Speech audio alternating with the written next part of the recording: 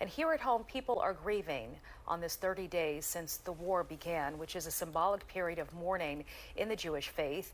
Our Jennifer Lee is live at the Horwitz Wasserman Holocaust Memorial Plaza after hearing from two different voices today. Jennifer.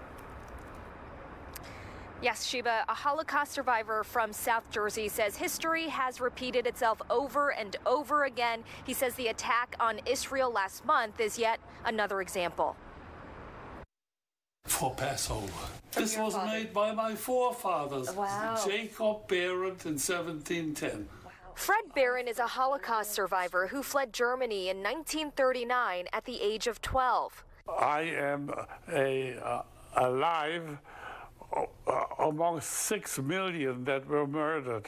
In his book and documentary, Rebuilt from Broken Glass, A German Jewish Life Remade in America, the now 97-year-old shares the horrors he witnessed seeing synagogues and his own school set on fire.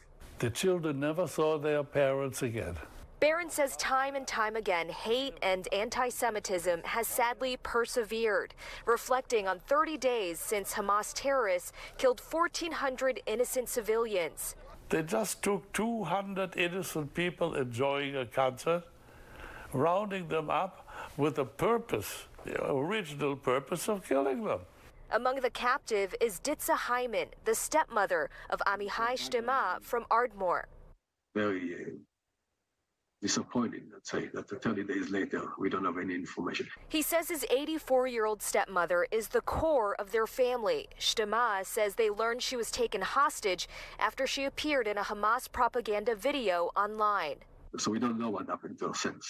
We don't know where she is. We don't know if she's getting what she needs, medication she needs.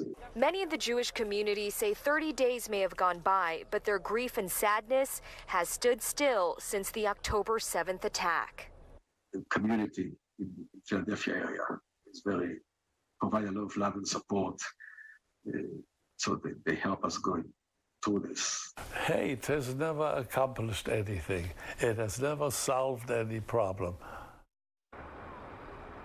We also know tonight at 7 p.m., Beth Am Israel is holding a gathering to commemorate 30 days since the Hamas attack. Live in Center City, Jennifer Lee, Sheba and Jason, back to you. All right, Jennifer, thank you. And